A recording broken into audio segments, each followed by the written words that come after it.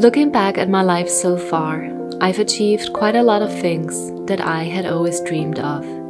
Then, about 7 years ago, I set out to achieve yet another goal: to learn ballet so that one day I could actually dance on stage. So here's a little vlog to hopefully inspire you to follow your heart, because eventually all dreams can indeed come true. Denkst du, dass man alle Träume verwirklichen kann? Sollte man, also darf man nicht träumen aufhören. So, I'm going to have my first ballet performance this Sunday, the first time ever in my life, because I've started ballet quite late, very late, when I was already 31 years old, and I am 38 now. My skills are not very good, like I'm sure that professional dancers would really cringe at my bad turnout and my balance, which is totally off. But on the other hand, I don't compare myself to professional dancers because they are just a completely different level. And I think that because I'm learning ballet now myself, I have even more respect and admiration for professional dancers because now I know what they have to go through. Why I'm saying this is because I know that what stops a lot of people in their tracks when it comes to realizing their dreams and just going after what they want is comparison and the fear of not being able to reach somebody else's level.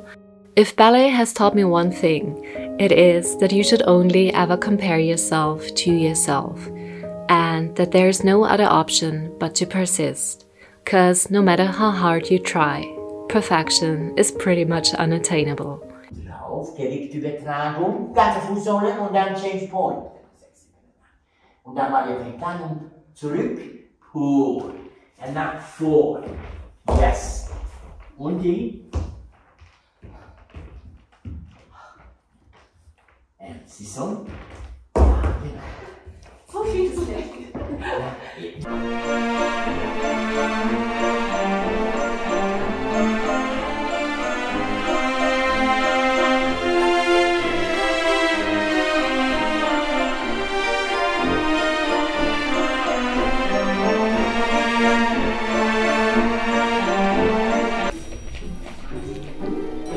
Hallo Maria! Hallo Tatjana!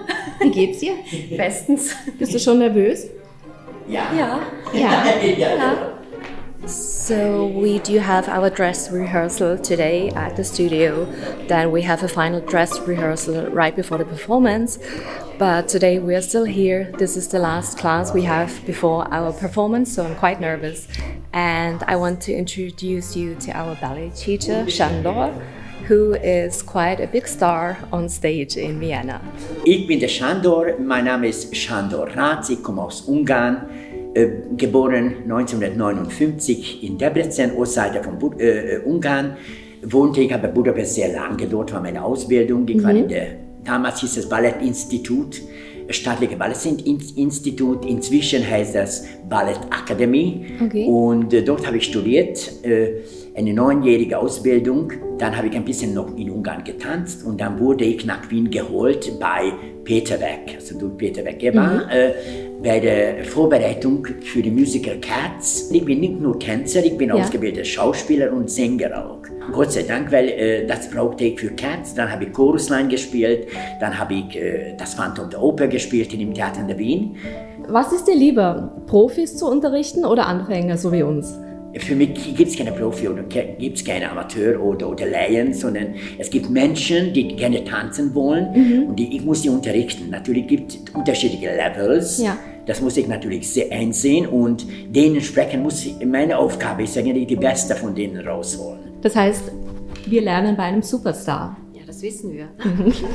Naja, Cool. Es gibt auch keine Superstar für mich. Es gibt keine Laien und gibt keine Profi. Es gibt auch keine Superstar für mich. Superstar ist für mich eine Allure, die dazu eigentlich gar nicht gehört. Hi. Are you excited? Yes, very much. Very much? Yes. Are you nervous? Yes. Also. Yes. A little bit. A little bit. A little bit. A But lot. it must be. It will be great. I hope so. Fantastic. So how was the rehearsal? It was a bit slippery. Yeah, it was all very fast. I wish we had time to do one more run through. It was actually quite messy, but well, it's gonna turn out just fine, I guess. I'm like really worried. You don't have to be. It's gonna be. Guys, this is Julia. She's such a professional. You have to watch her dance. She's amazing. So she's the third in our group. What do you think of us, like non-professional dancers, wanting I think it's to really dance? cool that you are doing it. Really? And I think, yeah, you made a really good job. Really? So, yeah, it's cool that we're doing this together. Yeah. And I'm so thankful to be part of this trio. So Yeah. it's amazing. I'm excited.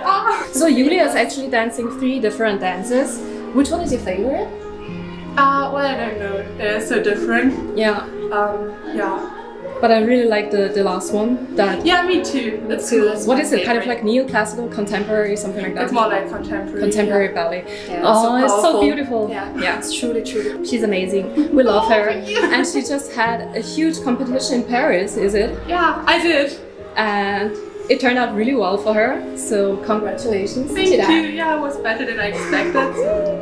Now, during the performance, I felt all kinds of emotions, ranging from doubt and insecurity to pride and joy.